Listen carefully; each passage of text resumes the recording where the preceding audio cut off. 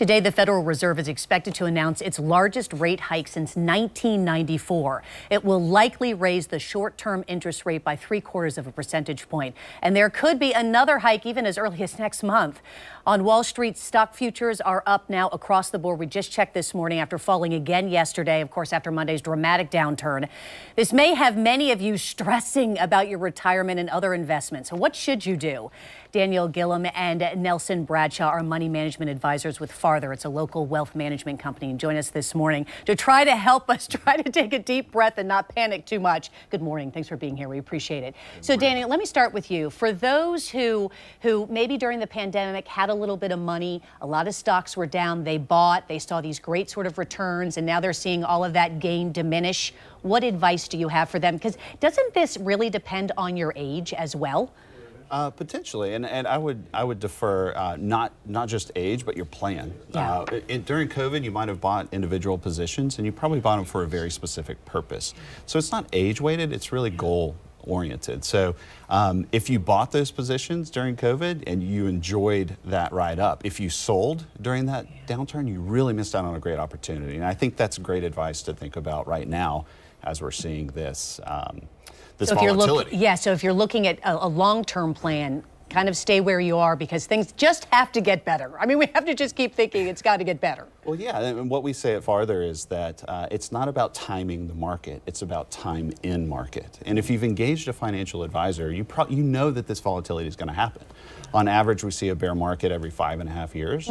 And over the last 42 years, so since 1980, the average intra-market declines per year is down 14%. But if you stayed invested over the last 42 years, you're up on average 9.4% per year. Okay, that makes me feel maybe a little bit better. If you stay. So then, Nelson, let's say you have, let's say you're advising someone who's worked for a company for a long time, okay, and they're 5 to 10 years out from retiring, and they have a nice little nest egg in their 401k, and now they're really getting very nervous because they see it just slowly going down. Do they stay kind of where they are, in your opinion? And I know this is hard because there's a lot of factors involved, but how would you advise someone like that? Right. Well, for our advisors, again, it's a long-term plan that you need to be working against, and don't try and shift. Your advisor will usually work with you on some minor shifts that will take advantage of those differences. But over time, no, the market has not lost money in any 10-year period. So in generality, they might be retiring in 5 or so years, but they're really wanting this money to last 20 years of retirement. So there's plenty of time to recoup. So it's interesting because we hear all the time about the importance of diversification, right? But for those who are sort of just getting into this, maybe they just started working for their company, they're contributing to their 401k, kind of doing a little investing in the stock market. What is diversification? I mean, what do you suggest to them?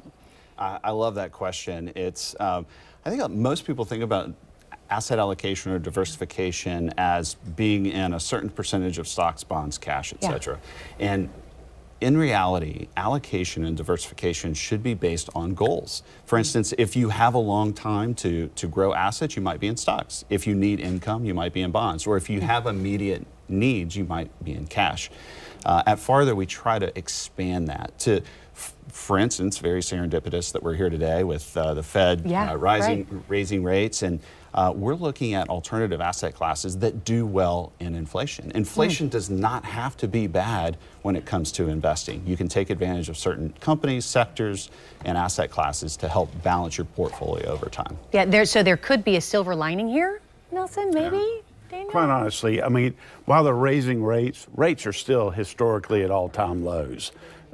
So businesses and so forth, they'll have no problem in dealing with that. Yeah, there's a short-term impact, impacts real estate a little bit more than the other market sectors. But if you're in single-digit rates, quite honestly, businesses, if they have a good plan, they can absorb that relatively easy. Well, it feels like investors, they hear, they start hearing inflation and recession, and people get very nervous, and then we start seeing this yo-yoing, when it comes to the stock market.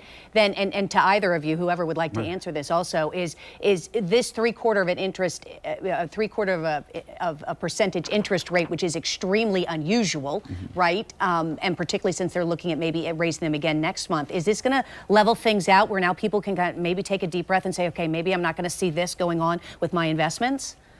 Do you think? Yeah, I think that it will help level it out. But a lot of folks don't realize that the short-term rates and long-term rates really act very different from each other. The short-term rates are the only tool, they're the main tool that the Fed has to try and slow down the economy a little bit and try and slow down inflation, quite honestly.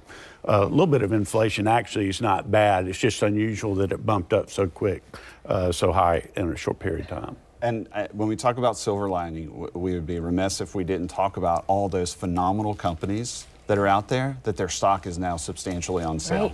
Right. And if you have a good plan and you've worked with an advisor, you're going to expect to see volatility over the life of your investment plan. So expect it, take advantage of it, plan for it, and you're going to be in good shape. Daniel Nelson, thanks for your time. I hope that this helped calm some people down who are watching this morning. We appreciate both of you being here. Thank you. Thank you.